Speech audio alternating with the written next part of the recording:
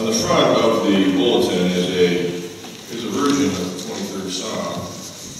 I'd like you to take it out and look at it with me. In fact, let's say it together. Please read along with me. The Lord is my shepherd, I shall not want. He makes me lie down in green pastures. He leads me beside still waters. He restores my soul. He leads me in right paths for his name's sake. Even though I walk through the darkest valley, I fear no evil. For you are with me. Your rod and your staff, they comfort me.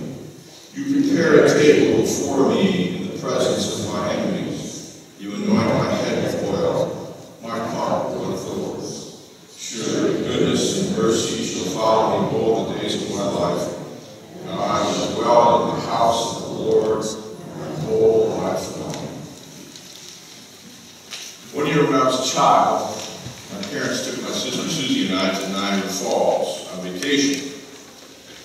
Among the things we did during that visit was go to an old, dilapidated museum they had there back in the 50s and 60s. I don't think it's there now. In this museum, there was a mummy, an Egyptian mummy. I remember marveling at this curiosity and at the coffin in which he rested. The coffin is called a sarcophagus.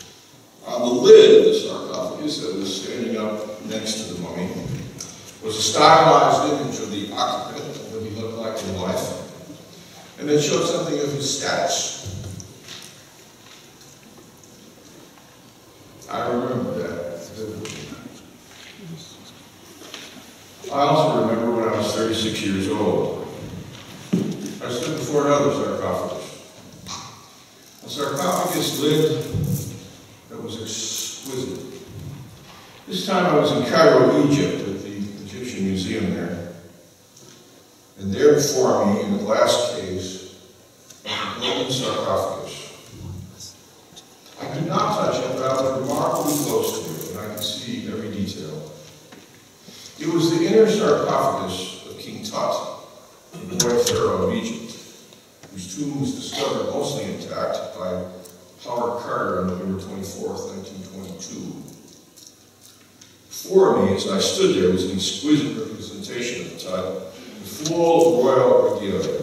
The lid was made of solid gold, and precious stones of various colors adorned his headdress and other parts of his face.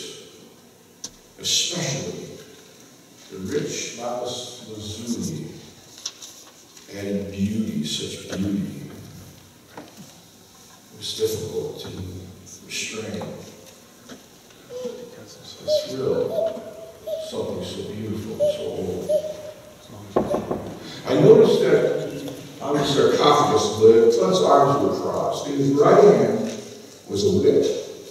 And that whip was a symbol of his authority over his people.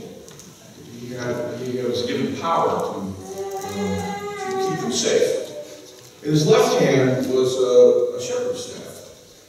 And it symbolized, of course, his role as the leader of his people with a responsibility to take care of and to look out for their interests.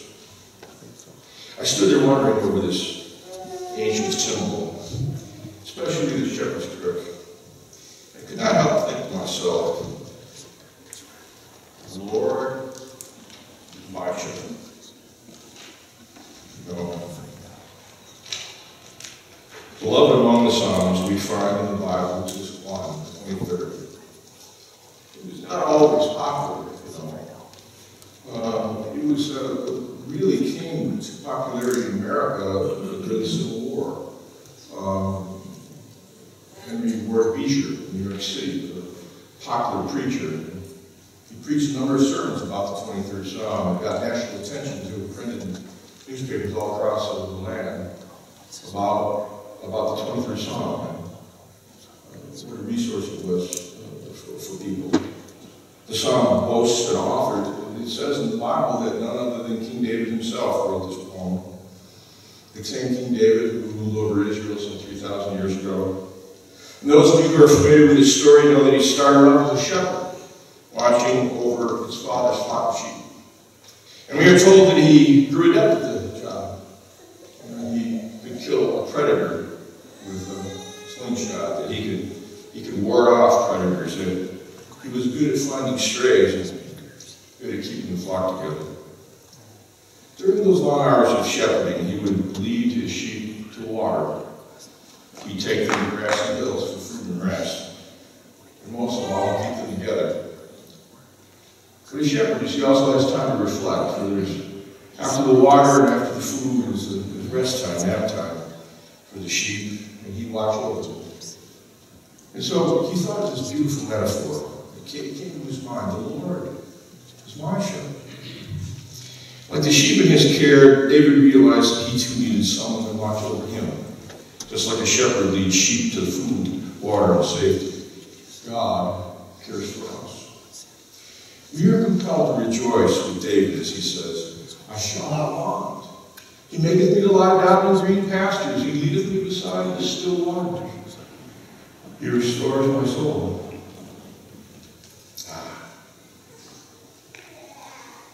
Sometimes I need a restored soul. How about you? How about you? Lots of people today feel broken inside. Or weary from the responsibilities of life, or troubled because they carry around with them a sense of hopelessness or meaninglessness. Many are trapped in circumstances that they can't do anything about. Some try to seek remedy for a broken heart with alcohol or illegal drugs, but they're ineffective.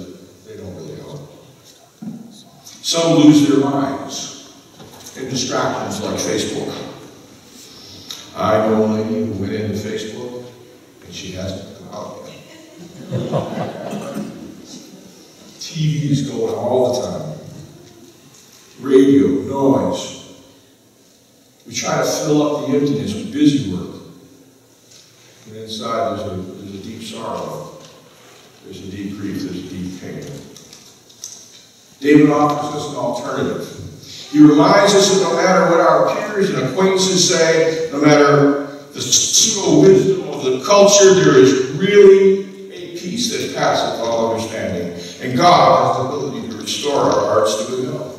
David reminds us to put our trust in God. Only we must turn to God. God does not force himself upon us. We must turn to God. We must have faith. We must put our trust in God. He restores my soul whenever I am tempted to cynicism, sarcasm, and disdain. The real enemies of our era. He restores my soul when I am depressed and sad. He restores my soul when I'm heartsick about the attitudes and behaviors of others. He restores my soul by renewing the right spirit within me. Like sheep. Mary, you need to turn that back. It's causing feedback. I put it back. Turn it toward me. Like sheep, we must hear and respond to the call of the shepherd. He can do nothing for us unless we go to him in prayer with the expectation of loving care. He leadeth me in the paths of righteousness for his name's sake. Righteousness is a fancy word that means right living. It means living with God as your guide in things ethical and moral. It means following the example of Jesus and showing compassion and a willingness to help. This is about sticking together. It's about maintaining a common purpose. If all the sheep go their own way, you see the shepherd can do little. But following the shepherd and staying together will get us safely through and on we're home. We follow the shepherd in right living by keeping the Ten Commandments. That's not enough. We are also expected to go beyond the Ten Commandments. Jesus said, you've heard it said, thou shalt not murder, but I stand you knowing hate. You see, right actions are not enough. We must also have right attitudes. We choose our attitudes. We also choose our attitudes. Yea, though I walk through the valley of the shadow of death, this is better translated, the deep darkness. Who have not experienced a deep darkness, a time of darkness in our lives. It's sometimes difficult to see the way forward.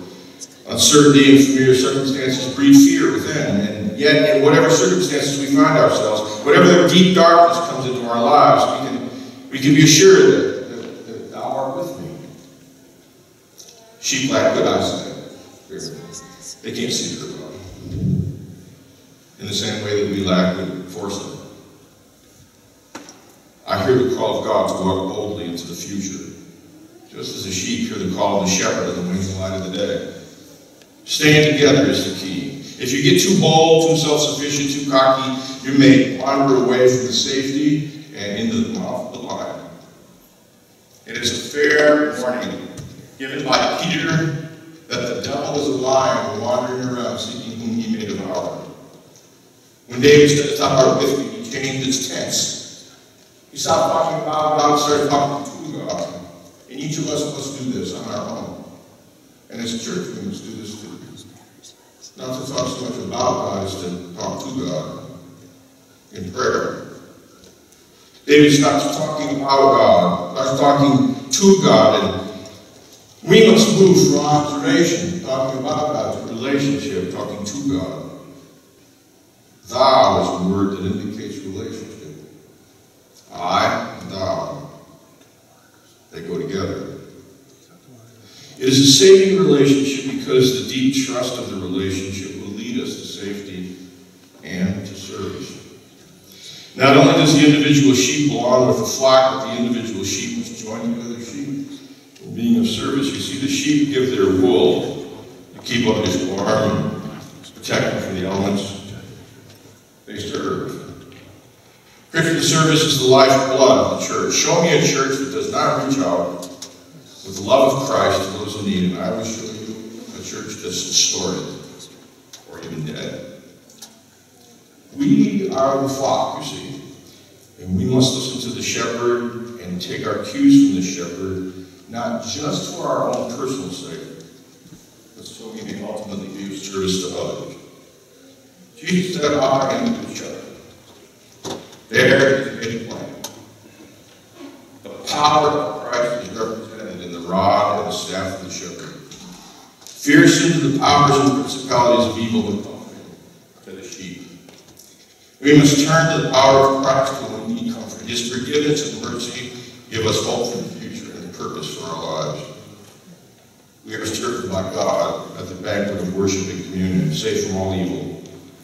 So that we go out from a place like this full of blessings overflowing to share with others. To love and to serve God is to love and to serve our neighbors, you see. Look back. Look back on your life. Go ahead. Look back on your life. It was difficulty long away, wasn't there? Of course, you had hard times. But if you take an honest look, you will also see that God has been with you the whole time.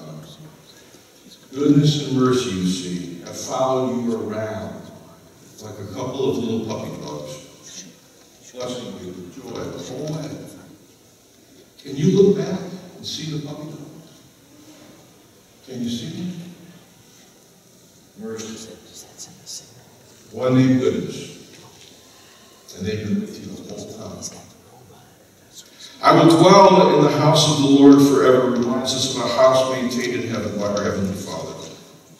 Jesus tells us he is going to prepare a room for us in that heavenly house.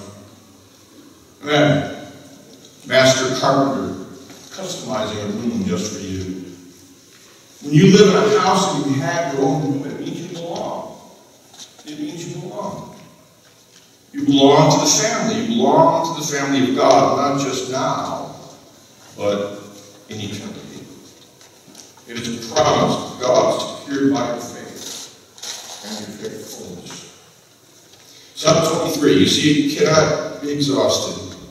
The spiritual treasure, his favorite psalm, cannot be exhausted. Dwell on it, meditate on it. Inspired by God, it was David's gift to you. We will teach it to the children at Vacation Bible School. Some of them will memorize it. And it's right that we do this. If we give it to them when they're young, you see, they'll carry it around with them their whole life. Say it again. is my shepherd, I shall not want. He maketh me to lie down in green pastures. He leadeth me beside the still waters. He restoreth my soul. He leadeth me in the path of righteousness for his name's sake. Yea, though I walk through the valley of the shadow of death, I will fear no evil. Thou art with me. Thy rod, thy staff, they comfort me. Thou preparest a table before me in the presence of my enemies. Thou anointest my head with oil. My cup runneth over. Surely goodness and mercy shall follow me all the days of my life. And I will